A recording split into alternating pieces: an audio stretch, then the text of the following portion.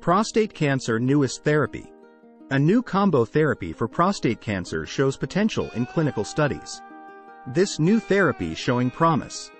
A global, phase 3 clinical trial, TALAPRO2, evaluated whether the combination of two drugs, talazoparib and enzalutamide, may enhance clinical outcomes in adult men with metastatic castration-resistant prostate cancer. When compared to placebo and enzalutamide, treatment with talazoparib and enzalutamide resulted in a 37% lower risk of cancer progression or death. The FDA's decision on whether or not to approve this combination therapy for the treatment of males with metastatic castration-resistant prostate cancer is expected in 2023. Prostate cancer is the second most frequent cancer in men in the United States after skin cancer, affecting 1 in every 8 men, according to the American Cancer Society trusted source. Androgens, male hormones, like testosterone, promote the growth of prostate cancer cells. Prostate cancer can grow even when testosterone levels in the blood are suppressed. Castration-resistant prostate cancer is the term for this. So the cancer can spread. Metastatic castration-resistant prostate cancer occurs when cancer spreads from the prostate gland to other parts of the body, such as the lymph nodes and bones. There have been significant advancements in the treatment of metastatic castration-resistant prostate cancer in recent years. Despite this advancement, existing medicines have a short-term effect, and the cancer might reappear following therapy. Pfizer researchers have created a new treatment for metastatic castration-resistant prostate cancer by combining two existing drugs, talazoparib, Talzenna, and enzalutamide, Xtandi. They tested the efficacy and safety of this combination therapy in a phase 3 trial, TALAPRO2. Why this combination therapy? Enzalutamide is a type of hormone therapy approved for the treatment of prostate cancer in men. It works by preventing testosterone from being produced, which prevents prostate cancer cells from growing, even if they have spread to other parts of the body. Talazoparib belongs to the poly-ADP ribose polymerase (PARP) inhibitor class of cancer medicines. PARP is an enzyme, protein, found in cells that helps damaged cells repair themselves. PARP inhibitors are used in cancer treatment to block the repair function of PARP in cancer cells, causing the cells to die. Talazoparib, a PARP inhibitor, is not currently approved for the treatment of prostate cancer, but it has been approved by the FDA trusted source for the treatment of germline, inherited, BRCA1/2 mutated HER2-negative advanced breast cancer. Previous research when combined with drugs that block testosterone, PARP inhibitors may have potential benefits for the treatment of advanced prostate cancer, according to a trusted source. This led researchers at Pfizer to design a combination medication comprised of the PARP inhibitor talazoparib and the testosterone-blocking enzalutamide. What occurred during the research? The trial began in December 2017 and enrolled adult men from 26 countries with metastatic castration-resistant prostate cancer.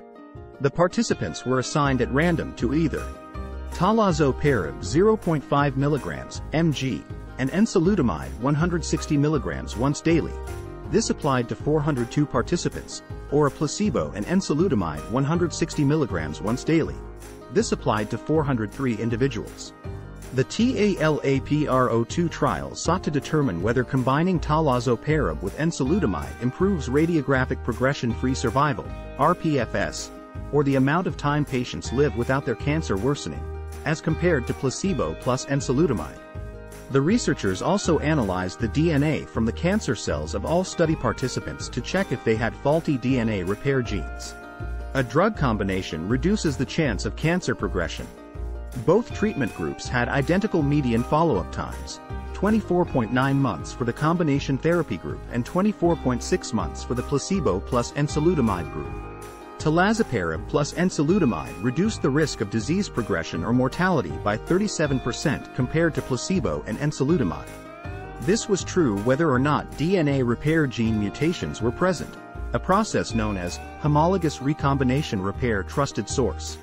TALAPRO2 is the second randomized phase 3 trial to demonstrate a benefit with combination androgen receptor plus PARP inhibition in delaying RPFS in the first-line, metastatic castration-resistant prostate cancer.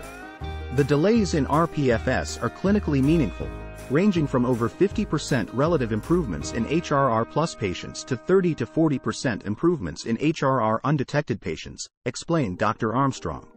TALAPRO2 findings differ from what was seen in the magnitude study with nirparib and abiraterone, where those without HRR deficiency, biomarker negative, were stopped early due to lack of efficacy.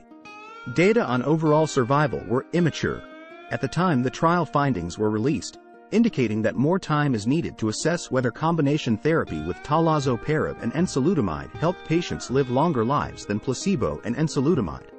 Whether rPFS is sufficient or if there must also be a significant overall survival benefit to truly say that there is a therapeutic benefit.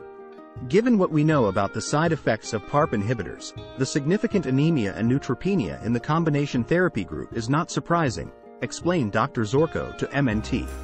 He also emphasized that the need for transfusions and dose discontinuation should be considered before beginning combination therapy, especially given that 49% of patients had anemia prior to therapy.